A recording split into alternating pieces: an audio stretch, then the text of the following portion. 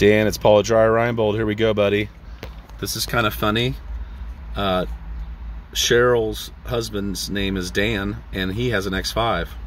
So there you go. Saddle brown interior. It does have the neck warmers. So if it's a in-between day, you could drive with the top down. Not sure if yours has that. It does have the blind spot monitoring too. Not sure if yours has that. The comfort access.